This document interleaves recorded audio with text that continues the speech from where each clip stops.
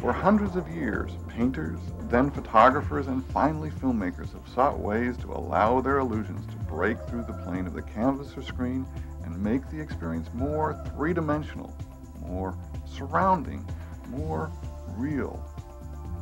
Virtual reality is a computer medium designed to give you the impression of being inside of an artificial world. It allows designers to construct worlds that people can visit and interact with as they please. Unfortunately, these two-dimensional images of virtual worlds are like those of a TV travelogue to some exotic land. Interesting, but it's just not the same thing as being there. With this in mind, Intel recently developed a virtual reality presentation in cooperation with the Guggenheim Museum in New York City. You know, it was a bit of an experiment. I mean, bringing virtual reality technology to the public in an art museum in New York City. We thought we had a good idea, but we weren't really sure how well it would be received. And we were like overwhelmed. We sold out every day. Over 250 editors came to see the show from magazines around the world. A dozen TV crews from around the world, Brazil, Europe, Australia, Japan, came, covered the exhibit. It was really a gratifying experience to see the public's response and their hunger for this exciting new way of using personal computers. While the exhibit demonstrated that virtual reality's value goes well beyond the arts, the advent of VR is especially significant in the context of art history. Remember that one of the great thresholds crossed during the Renaissance was the development of linear perspective. This technique allowed artists to create paintings with a much greater sense of reality than ever before. It was one of the most stunning achievements of its time, impacting architecture, philosophy, war, and forever changing our perception of the world. Virtual reality is the crossing of the next threshold. With it, we are now able to step through the two-dimensional plane and into three-dimensional interactive worlds of our own invention. Most people are rather surprised to learn that this threshold was actually first crossed in the late 60s by Ivan Sutherland. Remember that this was a time when punch cards were considered the state-of-the-art for most of us. While these efforts certainly illustrated new potential uses for computers, it took till the early 80s for the next step to occur. That's when NASA computer engineers were the first to begin putting the new technology into practical application. The software side includes the user application that describes the nature of a given world. Then there's the simulation manager and the 3D model database. On the other side are hardware components that include a graphics processor, a sound processor, and a device to accept input from external sensing devices such as helmet position sensors and joysticks. As you can see, VR integrates a number of functions that would be considered to be fairly sophisticated applications onto themselves. This illustrates the flow of information between the reality engine and its user. Obviously, there are many possibilities for input and output devices.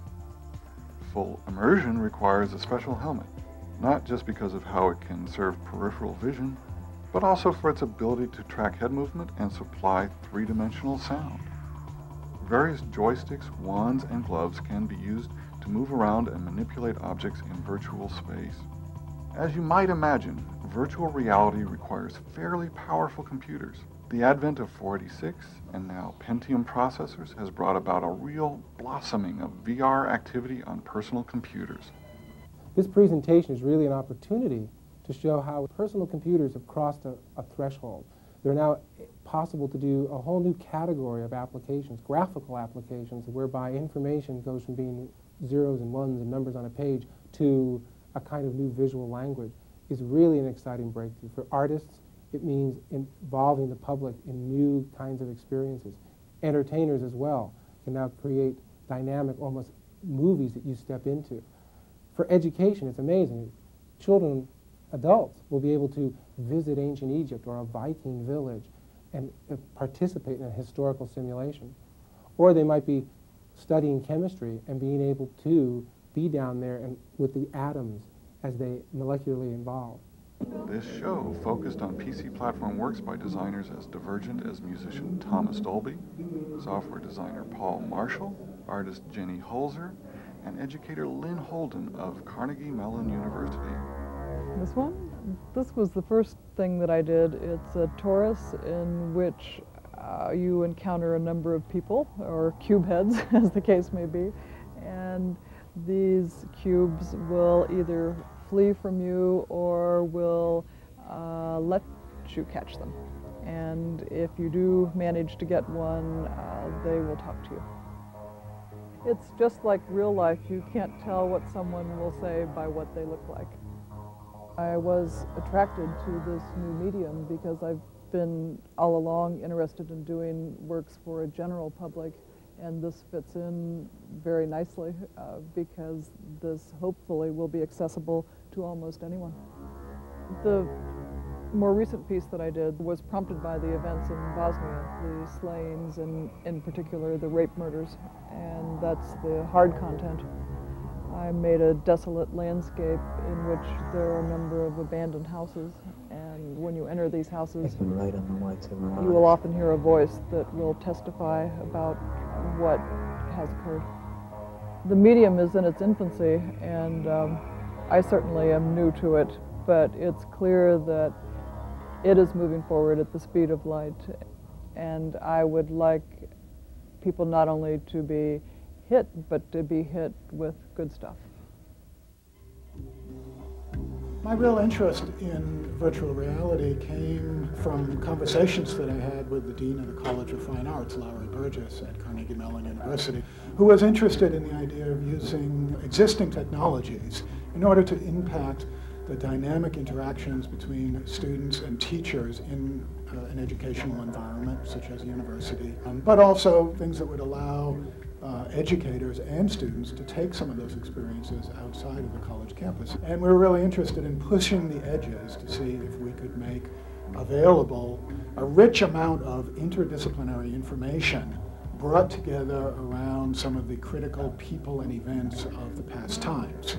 I already had a background in archaeology and Egyptology, so I had the visual materials, I had access to the academic content, and was interested in using the computer to bring these into my own teaching experiences in the classroom, which ultimately led to the idea of offering a variety of experiences simultaneously to the student. And then we started trying to put these into the computer, anticipating the day when learning environments will really become three-dimensional. So you'll be in a total surround immersive environment, and you'll have access to places remote in time and space, and when you get there, you'll be able to interact with agents, guides, intelligent objects, and so forth, to recontextualize the knowledge.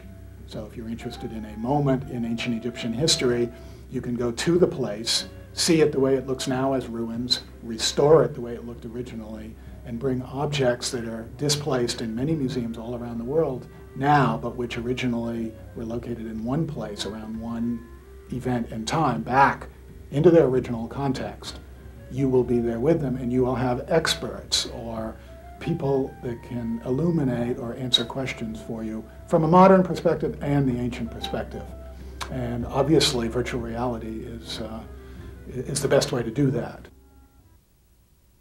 The metaphor mixer was meant to assist any kind of portfolio manager in the assessment of the information in the market that nowadays is becoming very expansive. There's a huge amount of information available that somebody who is investing in the market needs to be on top of if he's going to make good investment decisions. And what you see when you bring up the metaphor mixer is you're essentially hovering above it. And it's been grouped out by industry groups and countries so that the intersection of a certain industry group and a country would be a square in this grid. And inside each quadrant is a number of different chips, each with a different shape, symbolizing a financial variable, in this case the market capitalization of the issue.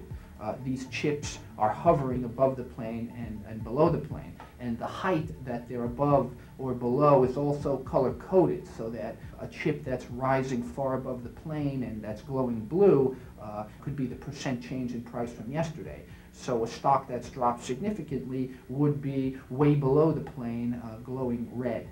So as you fly through this world, you're seeing a much higher bandwidth of information than you normally would if you were looking at, say, a matrix of numbers. And so what you're seeing is the patterns across industry groups, across various countries.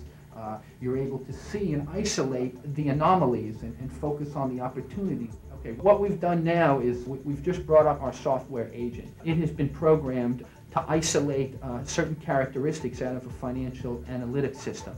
And it will put down a tunnel of squares homing in on the particular issue that it has isolated as a particularly attractive trading opportunity. The reason why the metaphor mixer was included in the Guggenheim was that it represents a different way of utilizing virtual reality technology. Instead of modeling real-world objects and dynamics, it models abstract ideas and concepts. The prices of the stock, the actual changing stock market prices, are something that's completely abstract. This technique makes mining and navigating through complex data and understanding it easy.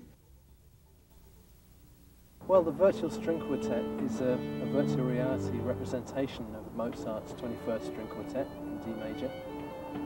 The 4 musicians are computer generated, and by putting on a head-mounted display, as we call it, you will perceive yourself to be in the middle of these 4 musicians, 2 violins, a viola and a cello. In order to achieve this, when we recorded the Turtle Island String Quartet, we actually used a motion tracker to record their arm movements, and the computer-generated figures that you see in the Virtual String Quartet will be replicating the movements that they made. And as I move around in this space, the sound that I hear will correspond. So if you're playing the viola and I put my head next to you, what I'm going to hear is the viola. If I move back over here, I'm going to hear the cello.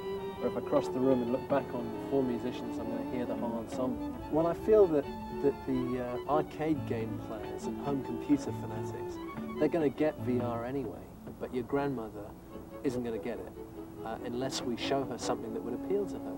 And slaying pterodactyls is not going to appeal to your grandmother. However, a Mozart string quartet might.